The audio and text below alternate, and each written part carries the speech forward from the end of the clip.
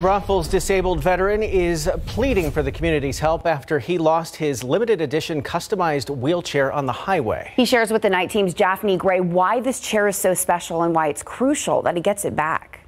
It's my most prized, valuable possession in life. 32-year-old retired senior airman Colton Reed has been on a mission to find his specially made wheelchair. Weighing around 150 pounds and with two wheels, you will see that it's no ordinary wheelchair. It was developed based off of a Segway. So instead of having to control all of my movement with a joystick or manual chair, I lean and it goes. In 2009, during his deployment, Reed lost both of his legs after a complicated gallbladder surgery that nearly killed him. Since 2014, he's been in this chair, which runs around $12,000. Unfortunately, he lost his chair while running an errand this past Tuesday. Went on to 410 and then got onto I-10 and took the exit to go to that Flying J to get my oil changed.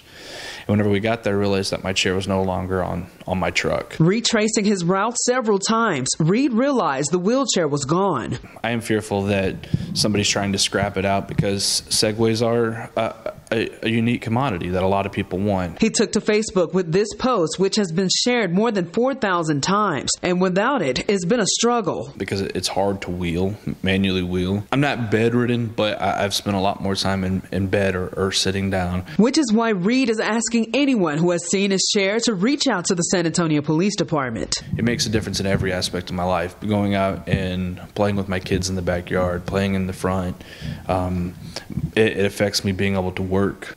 It's the closest thing to having legs again.